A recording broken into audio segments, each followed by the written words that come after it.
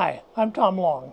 This week on Island Meditations, we're going to be trying to answer the question, if you did not grow up in the church or going to churches so far in your past you don't really remember much about it, and you wanted to know what is the message of the Bible, what is the message of the church, what would be the most important thing for you to learn and to learn first? So we're going to try to answer that question, at least as I've thought about it. This is the answer that I've come up with. And we're going to be doing that at the new and beautiful, as you look at this river behind me, the Shallotte River, this new Riverwalk in Shallotte, North Carolina. What a great area to be thinking about the God who created all of this natural beauty. So I invite you to join me on this. And if you're an old saw at Christianity and church going and studying the Bible, those sorts of things, I would be interested to know, how would you answer the question? The most important thing for someone that wanted to understand what the church is all about and what the message of the Bible is all about, what would be the first thing that you would want to tell them? So I would appreciate it if you would share that in the comments below. And now let's get straight to answering the question as we walk along this beautiful river walk and see what it is that God has created here and what the message is that He has for those that are kicking the tires on whether or not the church or the Bible might have something to offer them in their lives. Thanks for joining me today. Let's get to walking and thinking. Before we get to the best Bible passage to introduce someone to who the Bible tells us God is, I want to provide a little context. A good guideline for any Bible study is to remember the old saying, a text without a context is just a pretext. The point of that being that if you lift verses or even passages out of context, you can misuse the Bible to make it say whatever you want it to say. The Christian Bible consists of 66 books.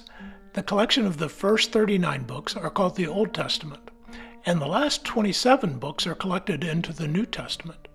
We call them that because the Old Testament tells us or testifies to the Old Covenant, and the New Testament testifies to the New Covenant.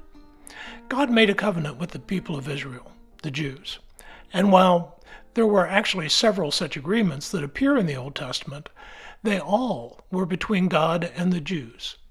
These books of the Bible were originally written in Hebrew.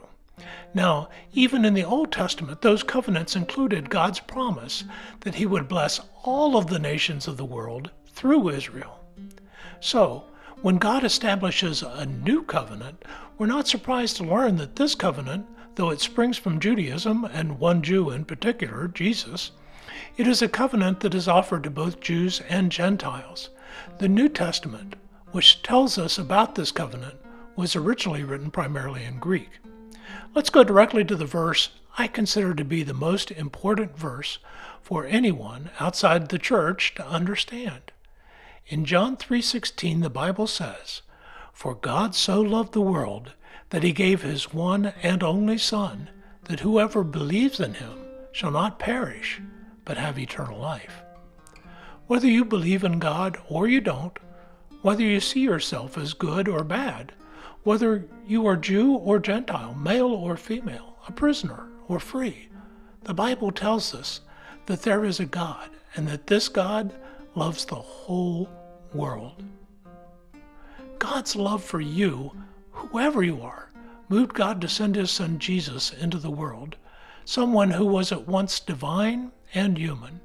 God did this so that we would not perish. At least perish is the word one translation uses to express the Greek word apolitai, which means to take a life by cutting it off, separating it from its source. The most common example from the time was pruning a tree or plant. The pruned limbs would die because they had been separated from the living plant. I'll come back to how that is relevant to us as the people God loved enough to send His Son. But first, let's look at the alternative to perishing.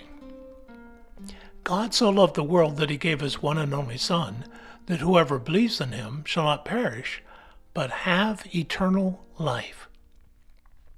Now, a lot of people assume that this refers only to life after death.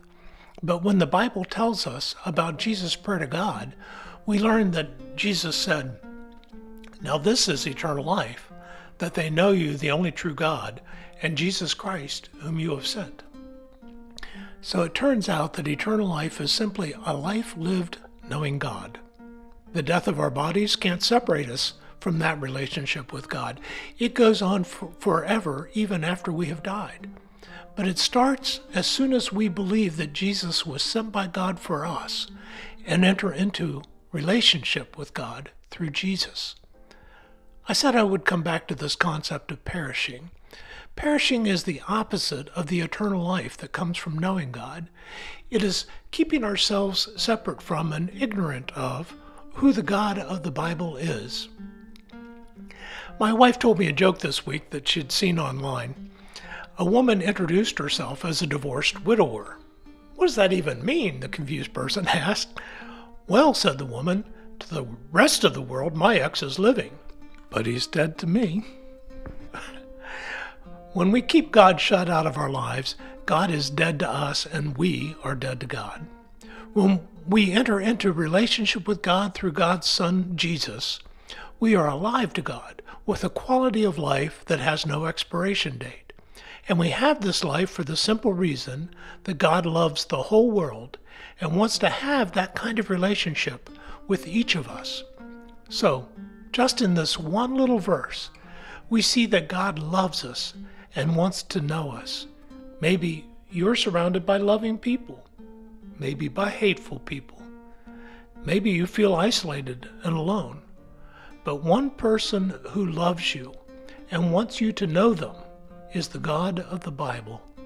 And knowing God is to live a transformed life.